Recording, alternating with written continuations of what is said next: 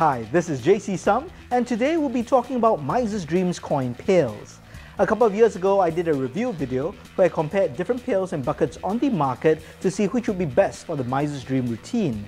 The two buckets that came up tops were the Perfect Coin Pail and the Bell bucket from Magic Inc.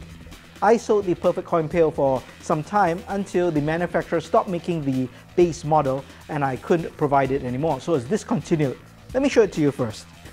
This is the original Perfect Coin Pail.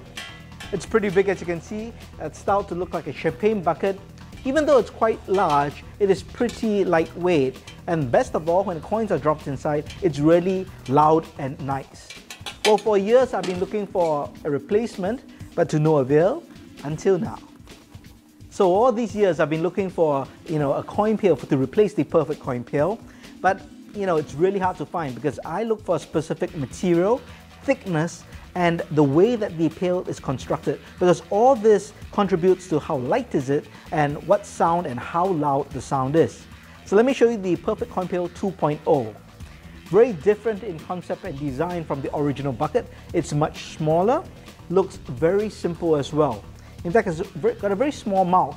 And the great thing about a small mouth as opposed to a tapered open mouth is if you're performing on the street or in any venue where the audience is above you, like in a tiered seating, they can't look down into this particular pail.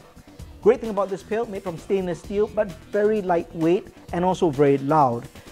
Great feature is the lip that's around the entire mouth of the bucket. This makes it very easy to grip the bucket, especially when you're in Miser's Dream position and doing the coin moves necessary for the routine. This bucket, and I'll compare it to the Bell bucket, which is made by Magic Inc. They look pretty similar, but there are differences. This is slightly smaller. The Bell bucket has a satin finish. It's also made from stainless steel. You probably can't see the finish on the video that well, but this has a more shiny finish. The good thing about the shiny finish is, when the lights catch it on stage, you can see it, it's very nice, but it also allows finger marks to show up very easily, so you have to clean the bucket before each show. The Bell bucket is made from stainless steel as mentioned, but it's much heavier. In fact, the Perfect Coin Pail 2.0 is 60% lighter than the Bell bucket, so it's a really big difference, especially when you're performing the routine. The Bell bucket also has a lip all around the mouth of the pail, but this lip is actually quite short and it's rounded. It's not flat like the Perfect Coin Pail. Now, what this means is when you're holding the coin pail in Miser's Dream position, it's not easy to grip the bucket. Coupled with the weight of the bucket, it's quite tiring to hold the bucket for a sustained period of time, and of course makes the moves harder to do.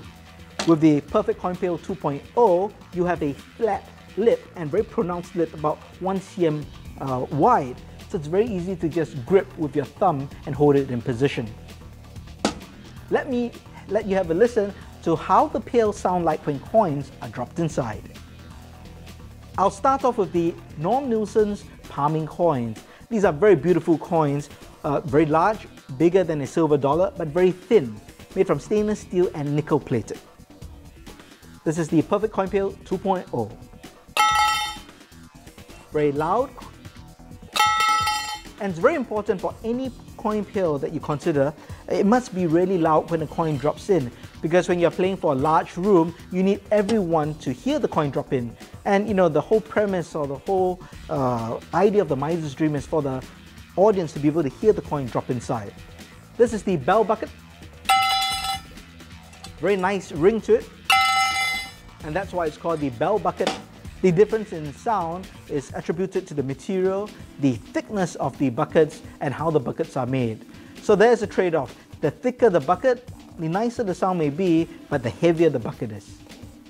Let me now try with a $50, a very popular coin with magicians, with the Perfect Coin Pail,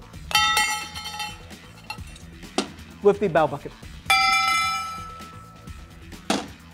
So those are the comparisons between these two buckets. If you're interested in the Perfect Coin Pail 2.0, carry on watching the video.